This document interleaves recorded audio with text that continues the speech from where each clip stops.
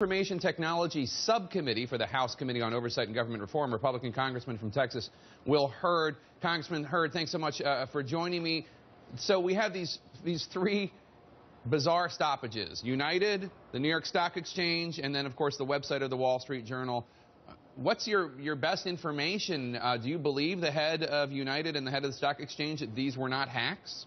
Well, that's the information I've gotten, and thanks for having me on the show, is that these are technical attacks. But, you know, we wouldn't be in this situation of wondering if it was an attack or not if we had real-time information sharing between the federal government and the private sector. And we'd have a lot more information to know what was happening, and instead of being concerned the way we are right now.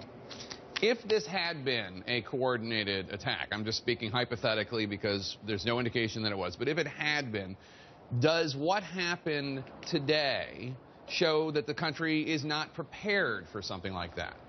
I don't think we are prepared, and I think this is a good example of why we need to be having these conversations here in Washington, D.C., so that we're prepared for these kinds of events. You know, the reason that there's been a lot of questions about this is because this could actually happen.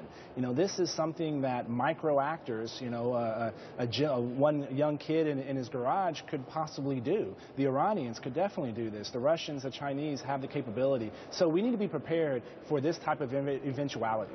And just to help communicate this to our viewers, Congressman, a cyber attack, what does it mean to the American people? I guess we're already seeing trading on the stock market potentially. This is not a cyber attack, but we're just talking about what could be hypothetically. Trading was shut down, flights shutting down, information through the Wall Street Journal website shut down.